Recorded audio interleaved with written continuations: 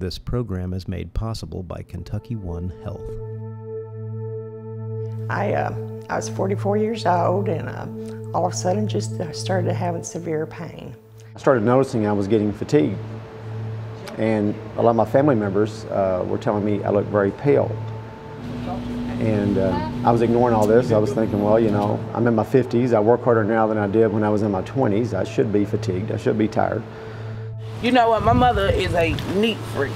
When I woke up, something was telling me to go over there. When I seen she had dishes in her sink, I knew something was wrong with her. I have one brother, one niece, one nephew that are having colon cancer.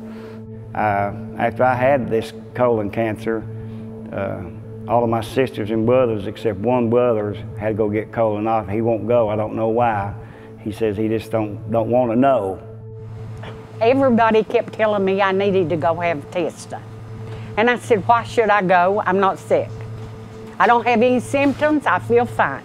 So why should I go? So I didn't go. My grandfather passed away from colon cancer, as well as my father. I would say we see later stages when they come to us. Once they've been diagnosed, it's usually third and fourth stage. And I don't know. I ignored my symptoms for probably a good 4 to 6 months. I was referred immediately to a gastroenterologist for a colonoscopy. Had that on a Monday, got a cancer diagnosis on a Wednesday, and saw a colorectal surgeon on a Friday. You're in charge of your health, no one else.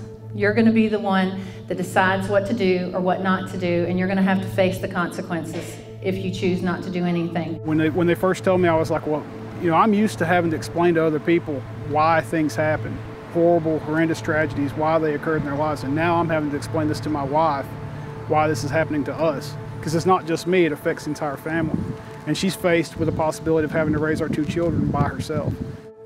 It's just not conversations we have. Yeah, we talk about, you know, at that time when something goes wrong, somebody loses their life to a health issue like cancer, there'll be a brief conversation. But I can't recall at any time in my life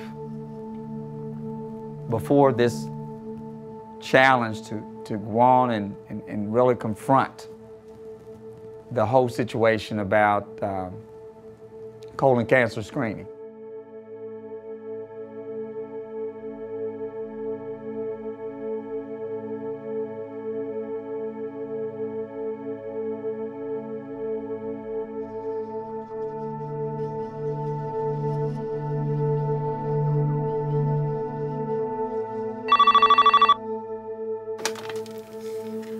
Colon Cancer Prevention Project. This is Patty. May I help you?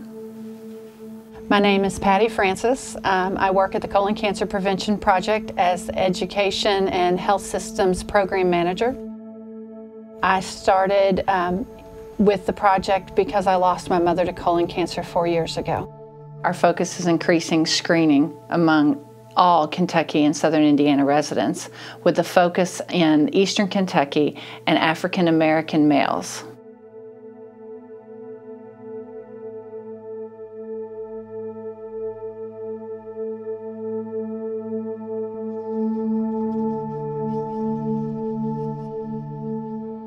I'm behind the 8 ball, you know. Should have had this done several years ago. Was reluctant to do it, or just had the mindset didn't want to know. The more that I think about it, I do want to know. Hey, I love you brothers. How y'all doing? Good to see y'all, okay? Come here, son. I'm gonna get right back there. Come here, brother. Also, a photo of the anti-violence work that we engage in. And then this photo, when we launched the campaign for a 16-month-old toddler that was unfortunately hit by a stray bullet here in West Louisville in August of 2014. Her name is Nariah Miller. We call her Baby Nariah Miller. And my partner, Percy Master P. Miller, who lives out in Beverly Hills, California. We were just letting the public know about our intent to create a national campaign in her honor. This was a plaque from the current mayor of the city of Louisville, Greg Fisher, when created the Voices of the Survivors Committee. This is a plaque from U.S. Congressman John Yarmouth as it relates to the community work and the compassion that I hope to try to at least advocate. I got some grandchildren. They mean so much to me. And what I'm trying to promote right now is about the thief that became the killer. And what is the thief that became the killer? It's called colon cancer. Black males, and women too, if they don't build up the courage to get screened for colon cancer, it can sneak up and kill you and take you away from your friends, your family, and especially the ones you have such a passionate connection to. Hey, big guy.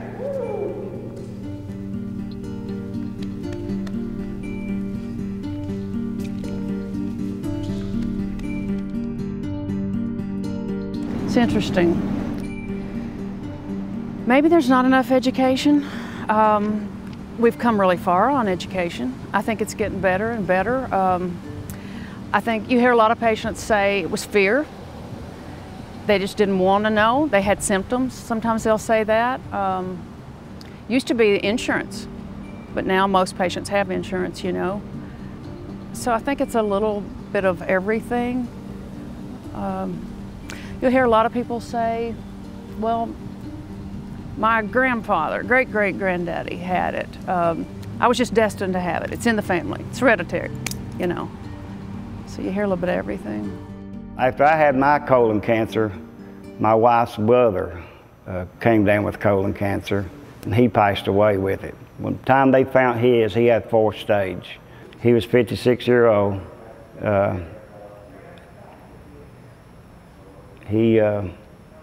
I don't know, guess it's his time, I don't know.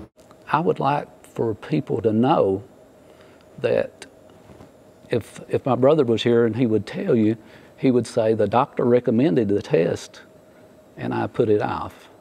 You know, for what I see and hear in Eastern Kentucky, it's not just the insurance. A lot of it's a fatalistic view of it's my turn, it's my turn. If God wants me to have cancer, it's just my turn.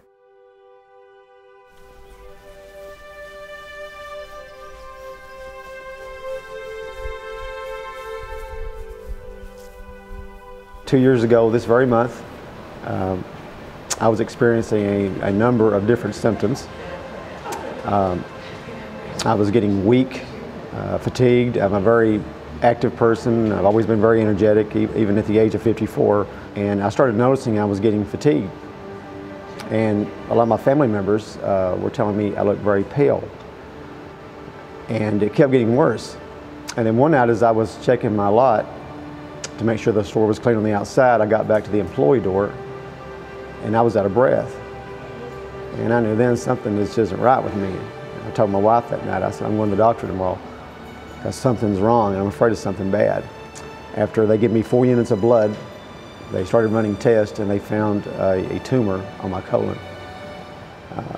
I had to have part of my colon removed, part of my abdominal wall where it had invaded there was removed.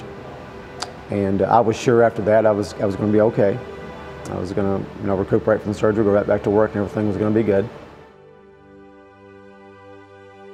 We thought after the colon cancer everything was over. But then it had moved to his liver. And the only word I can think of is I was terrified, scared. I wanted to be in denial. Cancer is the most awful word in the human language. People would mention to me, you know, you may have cancer. No, I'm not going to have cancer. That doesn't happen to me. Other people get cancer. And when the test came back, the oncologist looked at me and said, it's positive, you have cancer, and half the lymph nodes we tested are positive for cancer. Unfortunately, the cancer spread to your liver. You are stage 4. And I wasn't real educated on cancer, but I knew I was at the top of the chart. It don't go no higher than stage 4. But it's not a death sentence, too. That's something people really really need to know. But it does mean an automatic war, not a battle. You win it by battles. In November of last year, they found spots on my lungs where the cancer had moved to my lung. And I've had five sessions of chemotherapy since then. I got one more to go this week. It makes you extremely weak. The feelings that you have are something that you never have from any flu or cold you've ever dealt with. My feet, at times, I put them on the floor, I can't even feel them. Your nails become brittle. You have to be careful about trying to open a pop can or anything like that. It can snap your nail completely off your hand. All your senses are affected. I have water ear at times, nosebleeds in the morning, your taste buds go dead. All these things, discomforts from all your senses happen to you. Sometimes blurred vision. I was working one night and I looked up there at the front line at my customer and I saw 3 of them standing there. And I remember an old Rocky movie where he was getting pounded really good, and he said, "I see 3 of them out there." And his manager said, "Hit the one in the middle." So I thought, give the change back to the one in the middle. And there's sometimes I know, I try not to cry. Even though he has all of us around him, there's times he has to feel so alone going through it. But I think just the support of the people, and he's such an amazing man. Some people you have to push to do what they need to do. I have one you have to pull back. God has not given us the spirit of fear, but of power and of love and of a sound mind. And with the right attitude, I'm going to beat this thing attitude, with the proper care, listening to what our doctors tell us, we can win. A lot of times, the family members, I'll address that too. I don't want to beat them down already. It's like, oop, came in a little late. You know, you don't want to go there with that. But some of them will admit that. They will say, I was having symptoms. I'll say, well, did you not feel well? Any weight loss? You know, yeah, I'd been passing blood, but I just hoped it'd go away, you know. What was when the circumstance? When I was younger, you know, when you heard of cancer, you knew it was something that would affect or kill one of your members, friends, or family. But it wasn't as serious until I got older. And you notice how quickly the results are with cancer. You know, once you realize you have it, then you start to take those steps, and before you know it, they're already passed away. About the next day, they shot her to the hospital. When they ran the test, they immediately rushed her into surgery. We didn't get to kiss her goodbye or anything. When she woke up, she had a bag on her. They told her that she had colon cancer in her stomach. So they were able to get rid of everything, but she had it hard. Had her stomach split open. I had to take care of her night and day, you know, get up 4 o'clock in the morning to go clean her bags, her wounds. But she talked about that with the boys, that it was so important for them to get screened when they get older. Right. To get older. We got to confront the truth. Exactly. And I know within especially certain parts of the black community, and especially with black males, there's a hesitancy to want to know what the doctor's getting ready to tell you. I don't know what it is with males. I think they just don't want to go. I think it's just the reluctancy of just being at the doctor's office. It's almost to them as a waste of time. Because if they still able to get up and go to work in the morning, they feel like they great. So it's this macho attitude that they've shaped, including myself and others. Oh yeah. That for some reason, man, I ain't got no time. I'm gonna be all right. And plus, I really don't want to know. That's right. About any disease that could be popping up in me. That's and right. In this particular case, colon cancer. Yeah, most men will try to walk it off. And I don't want to be letting somebody be that invasive towards my body. Really? But actually, that's kind of a petty thing. I mean, what's your thought process on it? I think that's a very petty thought. In what sense? It's a procedure that has to be done through all men and all women, gender or whatever. Because if it came down to it and they knew they had colon cancer, oh yeah, check my colon. Oh, that's the wake-up call then. Oh yeah, check me now. I don't want to die. I don't want to die now. Yeah. But hold on, in the beginning, don't touch my butt. Well, this is the prep before the day of the colonoscopy. Just stay on a liquid diet. Really, I haven't had anything but a little water, some ginger ale, and that's the goal here, is to make sure that you do the prep work to allow the doctors and staff to see clearly.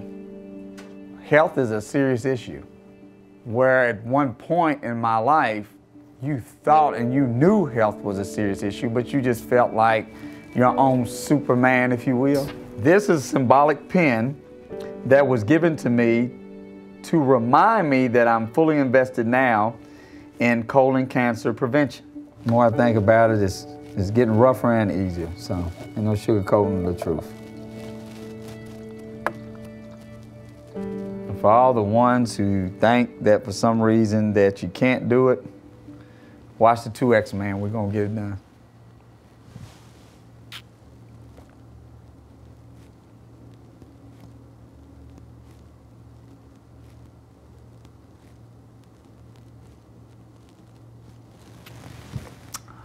Whoa.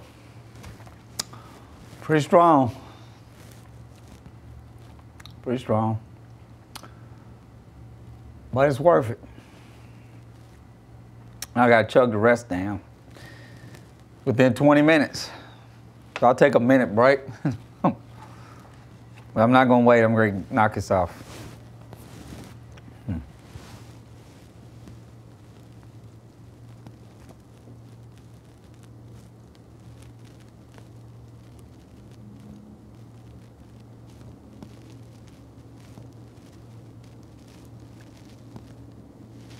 And they say that's that. Whoa. Especially if I'd been diagnosed a year before the year I was diagnosed, I wouldn't be a grandmother. I wouldn't be here to see four of the most precious little children you've ever seen in your life. I've got people in this church, I can't name them, but that they need a colon. It's time. And he's stubborn. He won't do it. He's just very stubborn. And I think I've talked him into the FIT test, so. A FIT test is a test that you can use to screen for colon cancer. Your doctor would give this test to you. You would take it home, do it in the privacy of your own home. It tells your doctor if there's any blood, so they would know if there's any concern. If there was, you would need to go on further for a colonoscopy. If not, you would go for an annual FIT test, and that would be considered your screening for colon cancer. Colon cancer is the easiest preventable cancer out there, but you have to be tested. Some people say, well, it's hard to get prepped for a test. Well, if you're going to take a test in school, whatever, you got to get prepped for it, get ready for it. I don't think it was that bad. It was probably drinking the fluids and getting the preparation, but I don't think it wasn't too bad for me, you know. If you could just see in hindsight, if Larry had it done earlier, we wouldn't be going through what we're going through now. That's, I think, one of the hardest things dealing with that is your family, not my wife, my mother, my children, my grandchildren, seeing the pain that they went through. They don't always tell you what's, in their minds and in their hearts. I know they were wondering at times, were they about to lose me? And it's, the suffering that you go through is one thing, you man up and deal with it. But with your family, it's different. The worst part is, forgive me, not being able to help them in certain ways, I love them. They know that. They call me. They'll say, can you help me with this? And this, that, and the other. Just, there's so many needs that they have aside from just their diagnosis. Maybe housing, child care. It's hard to leave it at the end of the day. It's real hard. So I would tell anyone that get over any hesitation as it relates to the prep, because you can get through that. But the bottom line is that I feel kind of cleansed. It's like probably a needed process for a lot of us. Dr. Blumar, your primary doctor? Yes, ma'am.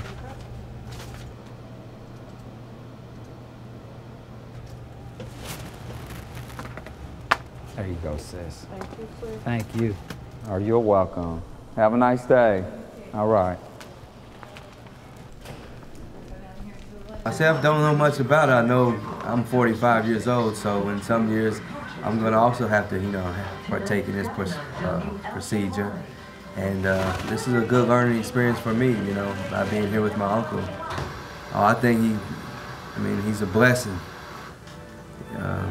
Couldn't ask for a better uncle, and people in this community, in this city, this area couldn't ask for a better leader and a better activist, for the betterment of the whole area. I honestly believe by him partaking in this that he'll ease the pressure, from other individuals with his stature in the community and in this area in general. And I think that he will enlighten a lot of people that there's no reason to be afraid, or and I think it's just a wonderful thing by him being out front with this. And now I've got to deal with you. All right.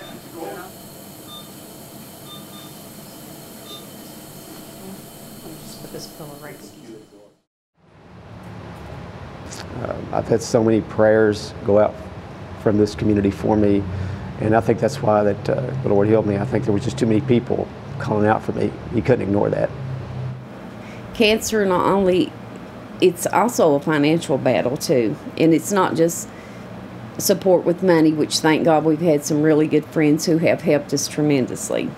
You have to keep on living.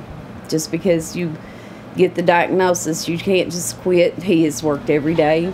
He's worked more than what he should have. When it was first discovered how severe my cancer was, I was told by the doctor that I would have to go on partial disability. They said the chemotherapy you're going to be getting is very aggressive. There's no way you can work through it. I did not want to do that. That's one of the few times I didn't listen to the doctor.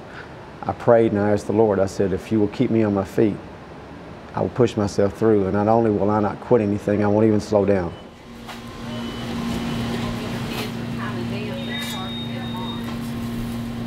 It's good. It's all, right now at the moment, one of the cancers that were in his lung spots are gone, and they've ceased to grow.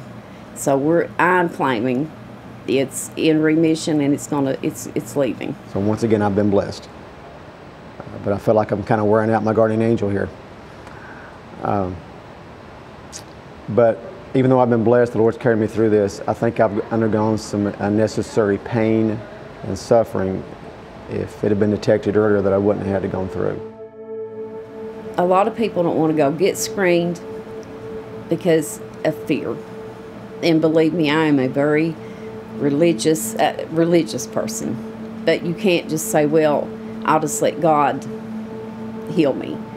He gives doctors, thank God for medical technology. The reason they have it is God given to them, the study of it. You can't say, well, I'll just let God take care of it.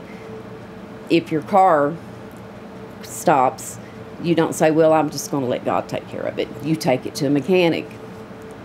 If your house is on fire, you don't just sit there and say, well, God will take care of it. You call the fire department. And it is scary, but if you don't go, then there's no other option, but you will be leaving your family a lot sooner. And who's going to take care of your kids? Who's going to be there for your wife? Who's going to be there for your husband? Maybe you're taking care of your parents. And cancer doesn't see age, religion, race, nationality. It's very, very important to get screened. Like I said, if not for you, for the ones you love. Next to being saved, she's the greatest blessing God ever gave me. And it's one of the things that encourages me to fight to get well. I don't want to leave her. Quite frankly, I enjoy it here. And she's the major reason I do. I know that God calls me home today. I'm in a wonderful place, and I look forward to being there. but I'm not in a hurry. I'm good with where I'm at. God watch those babies grow. Yeah.